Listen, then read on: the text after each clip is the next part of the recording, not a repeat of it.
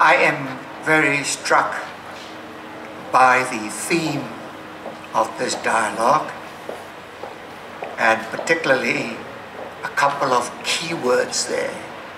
The first is new. So my presentation will focus. Is it on? Yeah. It's good. Okay, I can see it on a small screen.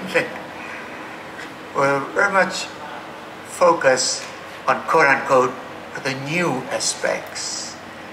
And it somehow embodies in the term fusion, where there's a lot of light, knowledge generated, and less friction.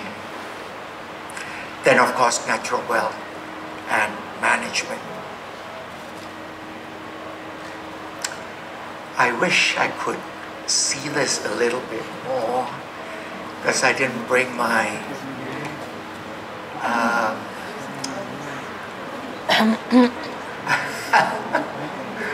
there's no screen in front.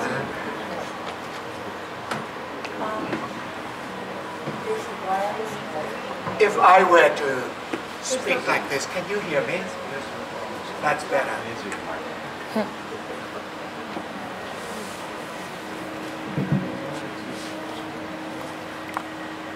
And now it's good. Usually when I speak, I need both hands. So okay. Hold the mic close to you then. When I speak. No. This is not the... You want to go up?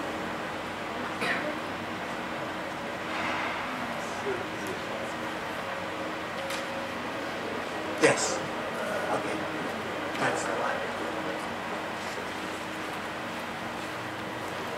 A number of speakers before me and many of you have been talking about sustainability. The word resilient has also been used. Is that better now, Jeff? Yeah. Better now. Sitting right in front, you should be able to hear me. I can hear you, but You can hear me. We've also used the word inclusive, but I like to add the word equitable. Benefiting both stakeholders and shareholders. This requires inter and intra-generational responsibility. When we come to talk about natural wealth and natural resources, experience have shown, indeed experience have shown in this part of the world for millennia that there must be community involvement. Community involvement is very good. Bringing in traditional knowledge, traditional wisdom is excellent. We also need to bring in the science and technology. And that is where the fusion comes in. And then, of course, responsible management. Finally, what we need is the most important resource of all. It's human resources, developing human resources so that people are more empowered and they have an opportunity to make informed choices. Traditional knowledge and practices from all regions of the world have a number of common features.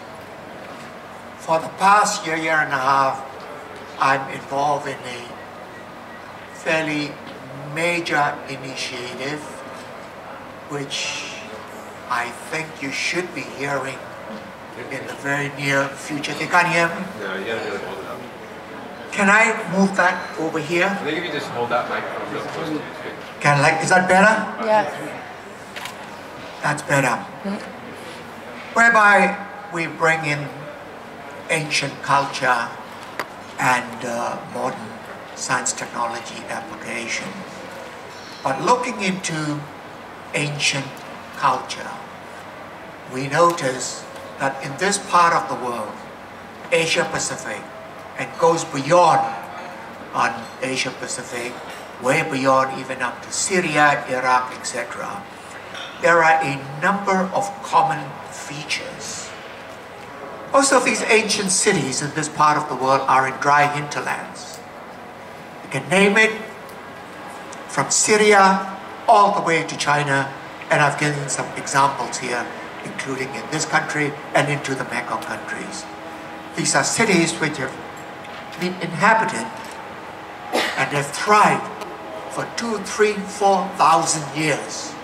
They were all in hinterland with very little water, with very little resources.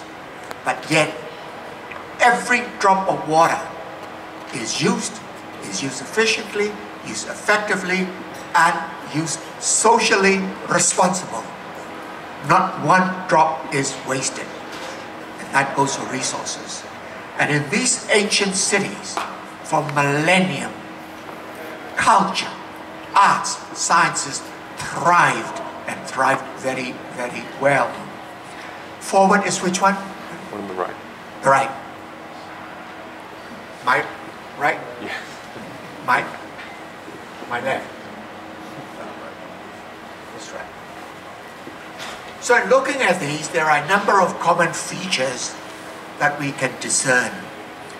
First, these ancient cities thrive with very little resources and where great civilization and culture flourished because there was a harmony and balance of the ecological, social, and cultural systems. There is an understanding and respect of so-called the outer limits of both the natural system and the celestial system. They are socially responsible. They are culturally sensitive and respectful. They are economically viable. They use indigenous knowledge and materials scientifically and technologically sound.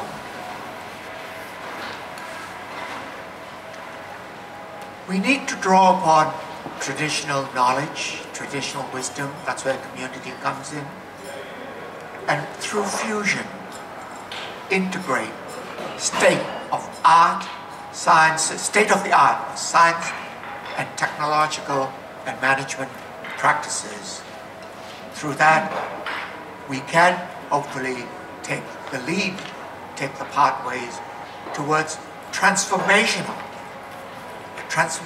paradigm beyond the business as usual and making a paradigm change. Later on, I will end up by saying, more of the same is good, but it is not enough. Band-Aid may help a little, but it's not good enough. There's got to be a fundamental paradigm change. If there is no paradigm change, we are going to go beyond a tipping point. And with this paradigm change, there are indeed tremendous opportunities. And these are the emerging opportunities for increasing natural wealth. You have seen this Condensa chart since the 1960s that appeared in Nature, and it's been shown again and again and again, and showed that looking at the total wealth, quote unquote, compared with what can generate from GDP, from the natural wealth, it's much, much more. It's about 32 to 33 billion dollars. But in reality, the figure many are saying should be around about the 55 trillion dollars range. So what are the responses? You'll hear me say here and in many fora that business as usual is good but not good enough. There's got to be a revolution. Three revolutions. Carbon revolution, resource revolution, behavioral revolution, if we are going to move further and faster towards a sustainable, resilient, inclusive, and then an equitable society that will also address climate change challenges. First, the carbon revolution. McKinsey many other studies now are increasingly calling for a carbon revolution. In this report of McKinsey and the Stearns report more or less touched upon that within the next 30 to 40 years, there got to be a 10 times increase in carbon productivity, 10 times. It can be done. To look at the challenges and the opportunity, it took the United States 120 to 130 years to increase labor productivity by 10 times. But we need to improve and increase carbon productivity by 10 times in less than 40 years. But it can be done. It can be done. Every year we delay costs us $500 billion more, according to IAEA, etc., reports. We have the technology, we have past wisdom. What is needed is the political will, both from the private sector and the public sector, a political will. Resource revolution. Again, McKinsey and many other people are saying that just by improving the efficiency throughout the material life cycle, and material and energy are very, very closely interrelated. About a third of the world resources need can be readily met. Today, as I was looking at my email, there was a headline news in the New York Times which says Mayor Bloomberg is going to announce a major food recycling program in the United States. A lot of food is being wasted, a lot of money and energy is being used in order to recycle this food. He's going to have a program to recycle the food. Then in the material revolution, the most exciting at the moment is biomimicry, to mimic nature. Just look at nature. Nature is the most efficient and effective process, mechanism that we have in turning sunlight, material, etc. into food and energy. And we are beginning to learn more and more and more. In two of the institutions in Long Island I'm closely involved in, we are looking into many of these biomimicry, the innovations that it's coming through, and biomimicry materials. 2 weeks ago, I visited one of the small advanced research laboratory in Up Island, New York, and what they are doing, blows my mind off. But I am encouraging my colleagues to go even one step further. Always you will hear me talking about revolution. Always you'll hear me using the word beyond. We should never be content with the status quo. We must always take the next step beyond and beyond. Biomimicry has served us well. We need to go beyond that, and that is eco-mimicry. It's not only mimicking the biological system, but mimicking the whole of the ecological system. Behavioral revolution. We need to change all the time. Excuse me, I hope Landmark is here, or somebody from Landmark. Why are the lights at that part of the room on? Can somebody give me a good reason why it should be on? No good reason. It's bad behavior. It's bad technology. We should switch it off. Incandescent bulb. Have we not heard about CFL? Have we not heard about the LED that can come down to 5 watts giving the same energy? We got to change. We got to change this. So there's got to be an increase in awareness. In the United States, the interagencies came up with a figure of about 25 tons, the social cost of carbon. Stockholm Environment Institute and a group of about 100 resource economists came out with a very thoughtful research paper which shows that the real cost of the social cost, the real cost of carbon is much more than 25. It's around about 850. If you take into the health aspects, it's over 1,000. Then we know about the economic incentives and what normative tools can make. Mobilizing technology.